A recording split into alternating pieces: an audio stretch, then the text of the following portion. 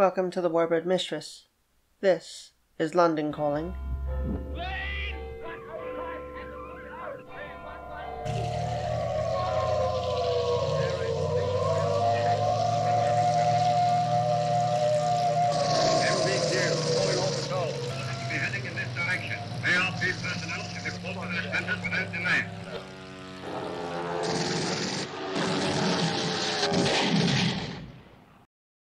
Today is Thursday, 8 August 1940. Good evening. Last night was quieter, with small raids on coastal shipping and some mine-laying activity. Today brought a variety of sunshine and showers, with clouds over the channel. And it was a very dark day. While there were none of yesterday's thunderstorms, there was plenty of fire in the sky as the Luftwaffe made fighter sweeps over Dover in support of 3 major assaults against Convoy PEEWIT off the Isle of Wight St. Catherine's Point. The onslaught began at 0840 hours when the 2nd and 3rd grouping of Schutzkampfgeschwader 1 sent over their diving Hellions, and 1 JG-27 brought along their Messerschmitt 109s to protect the Stukas. While Hurricanes of No. 145 Squadron out of West Hamnet were sent to intercept the formation, this did not stop the lumbering gull-winged bombers from sinking our 1,600-ton steamer, the SS Kokkedeel, and the 1,000-ton SS Ajax of the Koninklijke Nederlandse Steunbootmaatschappij. Our Hurricanes dove on the bombers first and did shoot down 2 of the Stukas and severely damaging 2 others before turning to the Messerschmitts. Although the escorts had the advantage of altitude as they dove towards the deck-level dogfight, they lost 3 of their number while only downing 2 of our Hurricanes. The second engagement of the day involved a large-scale German fighter sweep in the Dover area that was designed to distract and wear out our fighters in preparation for another raid on PEEWIT. At 11:45 hours, Spitfires of 41, 64, and 65 squadrons were engaged by Bf-109s of 3 JG-26 and 3 JG-51. A Blenheim of No. 600 Squadron was nearby in a training flight and was shot down together with 4 of the Spitfires. 1 Bf-109 was shot down, and 3 heavily damaged. They would be forced to land at Saint-Omer en route de combat. At 5 minutes after noon, only 20 minutes after the previous engagement had begun, an even larger formation of Stukas descended on Convoy PEEWIT. Nearly 60 bombers in a combined formation from STG-2, STG-3, and STG-77 were joined by a formation of Bf-110 escorts from 5 LG-1 at their altitude, plus a high-altitude escort of 30 Bf-109s from the 2nd and 3rd grouping of JG-27, who hovered above, waiting to pounce on our boys. Their plans went awry, however, as intercepting Hurricanes from 145, 257, and 238 squadrons, supported by Spitfires of 609 Squadron, shot down 7 German aircraft, with 9 Spitfires and 5 Hurricanes lost to the massive German formations. The final attack on the besieged convoy took place at 16:15 hours, and it was the largest by far. Schutzkampfgeschwader 1 and Schutzkampfgeschwader 77 sent a total of 82 Stukas against the convoy, while 2 JG-27 supplied 68 Bf-109s, and LG-1 contributed a flight of 110s. Diving on the ships off Bournemouth, they were met by the blazing Brownings of Hurricanes from numbers 43 and 145 squadrons. 6 German aircraft were sent into the drink, and even more were heavily damaged. 6 Hurricanes were also lost, but they successfully prevented the bombers from hitting any of the ships in this run. Joining the scrap came Spitfires of No. 152 Squadron, but they faced off poorly against the fighter sweep south of Swanage of Bf-109s from JG-53, when 2 of our fighters were forced to land after suffering heavy damage. Convoy PEEWIT was hardest hit, of course. Only 4 of the 20 ships were able to dock at Swanage. Even the anti-sub yachts and trawlers sent to collect survivors were under attack. In the air, losses were heavy on both sides. Germany lost 24 aircraft, plus many heavily damaged that barely limped back to France. 30 German pilots and aircrewmen were also lost. The RAF losses totaled 21 aircraft, 19 pilots, and 2 aircrewmen. No. 145 Squadron's pilot officer Lionel Argent of Enfield, Middlesex, crashed in the Channel flying Hurricane P-2955 against Bf-109s off the Isle of Wight. Was likely shot down by Unteroffizier Cecil of the 1st Staffel JG-27. He was the son of Charles Henry and Maud Emily, both of Cambridge. and had a shared DO-17 and a shared U-88 to his credit during his mere 6 weeks as a fighter pilot. The same squadron also lost Sergeant Eric Debnam Baker of Wimborne, Dorset. Having joined the RAF in January 1937, he was called up when Poland was invaded.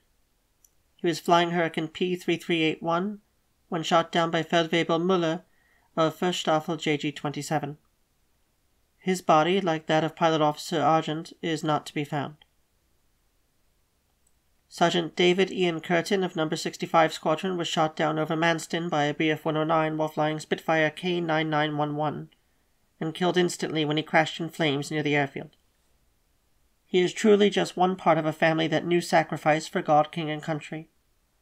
Born to James Hughes Curtin of the Senior Service, his father died of illness while on duty in 1918. His 2 uncles also died while in service, William Howard Curtin at Arras in 18th Battalion of London Irish in 1917, and in 1916 Samuel Palmer Curtin while aboard Indefatigable when she went down at Jutland. The penultimate of his line, David Ian Curtin, enlisted in 1935 as an RAF boy entrant. He will be buried adjacent his father. His older brother, Squadron Leader J.H. Curtin, the last of the family name, will be killed aboard a Wellington bomber on 27 January 1944. No. 65 Squadron also lost Flight Sergeant Norman Taylor Phillips of Gillingham, Kent.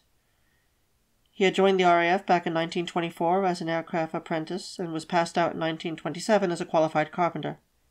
Applying for pilot training, he earned the rank of Sergeant Pilot in 1931.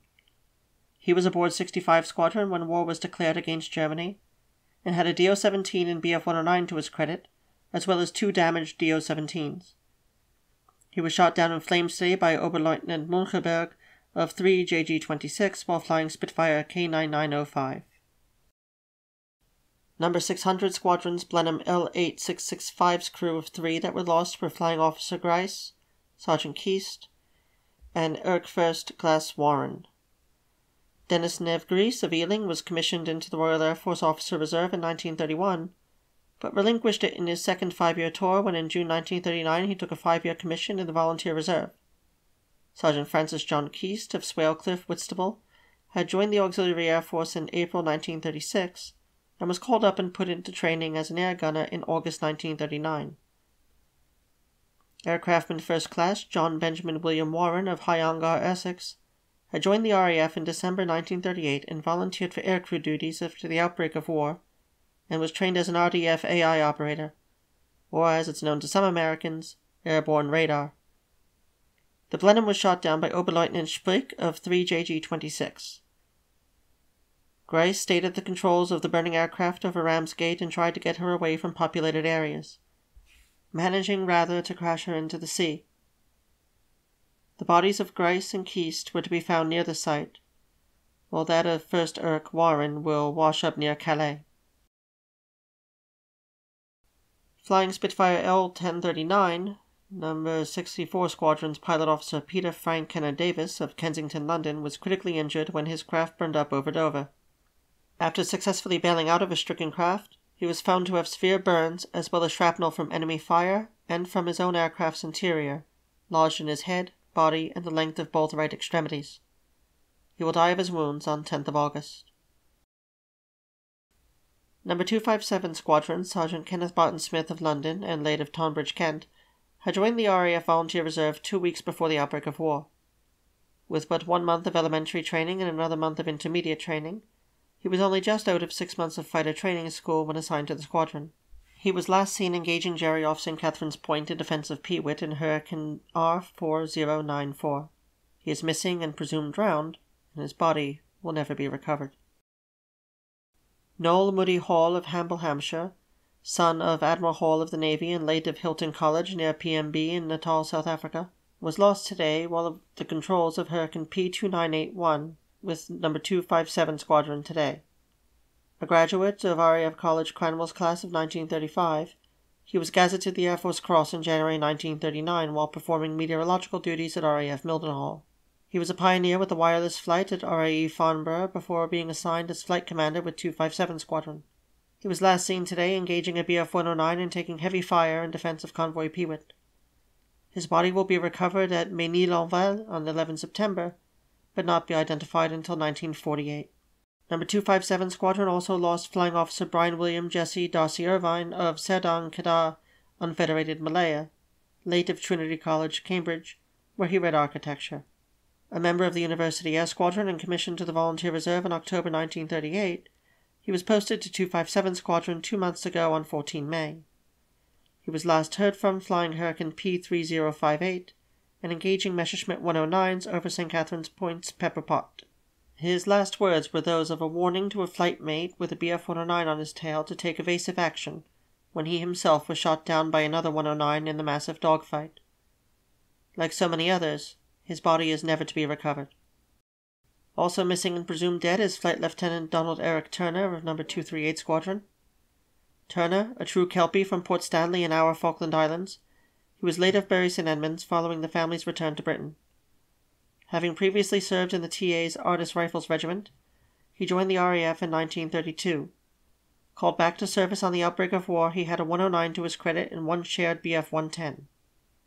He did not return to base after today's engagement, and his body will not be recovered. Also of No. 238 Squadron and lost today over the Channel is Flying Officer Derek Charles Macaw of Victoria, London. He rode for King's College, Cambridge, where he also learned to fly in the Aero Club and was a member of the University Air Squadron. He joined the RAF in one of the few direct entry permanent commissions and began service in June of 1938. An Army cooperation pilot before the war, he joined 238 Squadron on 16 May, and since then had a shared Bf-110 to his credit. He was shot down today while flying Hurricane P3617. His body washed up ashore and is to be buried by our comrades in occupied France in the cemetery at Saint-Vie-sur-Fécamp. No. 145 Squadron lost 3 pilots today. Pilot Officer Ernest Cecil John Wakeman of Yelland Farm, Rattery, South Devon, was educated at South Devon Technical College and was an avid marksman and member of the local rugby span. While in a reserved occupation as a farmer, he chose to serve his king and joined the RAF on short service commission in February of last year. Assigned to ferry duty, bringing hurricanes to France during that campaign, he drew blood on the engagement at Dunkirk when he shot down 2 Heinkel 111s and damaged a third in only 2 days' time. He was wounded by a round from a Bf-110 on the morning of the 27th May, only to fly a second mission that same day and get shot down again. Making his way to our lines, he was evacuated by ship and was awarded the DFC for his actions on 21st of June. While with 145 Squadron, he added a Heinkel 111, a DO-17, an HS-126, and 2 shared Dornier 17s to his credit. In the engagement today against Stukas and Bf-110s, he flew Hurricane P-2957 and is presumed to have crashed in the Channel. His body is never to be recovered. The democracy of combat was truly shown today when, flying Hurricane P-3163, Lord Shuttleworth of Gauthop Hall, Burnley, Lancashire, was shot down and declared missing, presumed dead, in the engagement over PEEWIT. With 3 shared victories to his credit, a 111, a U-88, and a Henschel 126, Flying Officer the Honourable Richard Ughtred Paul Kay-Shuttleworth, 2nd Baron Shuttleworth, was last seen engaging Stukas and Bf-110s. Again, like so many others, his body is never to be seen again. His brother, the 3rd Baron, will lose his life for king and country in the sands of Tunisia on 17 November 1942, while on service with the Royal Artillery. Fleet Air Arm Sub-Lieutenant Francis Allen Smith of Barrow-in-Furness had been on loan with No. 145 Squadron since mid-June. Quickly converting to Hurricanes, he had already survived 1 crash on the 12th of last month. And today, after engaging over Convoy PEEWIT, neither he nor Hurricane P3545 will ever be seen again. He is declared missing, presumed dead, and will never be recovered. Pilot Officer John Cruttenden of Ealing had joined the RAF in May of 38 and had only just survived an engine fire on the 7th July when he was shot down today and crashed into the Channel. He was flying Hurricane P3781 with No. 43 Squadron and was last seen taking heavy fire from Bf-110s. Neither he nor his aircraft will be recovered. The last casualty on today's grim list is Pilot Officer Johannes Roelof Stephanus Oelofse of Johannesburg, South Africa. Flying Hurricane P3468 with No. 43 Squadron, He took heavy fire and was sent into the Channel today while defending Convoy PEEWIT. His body will wash ashore at Worthing on 25 September, and he is to be buried near his comrades at St. Andrew's Churchyard in Tangmere. And that is the news for today. Thank you, and good night. Thank you for tuning in to the Warbird Mistress. This is London Calling, a day-by-day detail of the Battle of Britain, and I hope that you subscribe, watch the playlist for new editions, and do check out other offerings on this channel. Subscriptions through Patreon and YouTube are more than welcome to keep this channel going. Thank you and take care.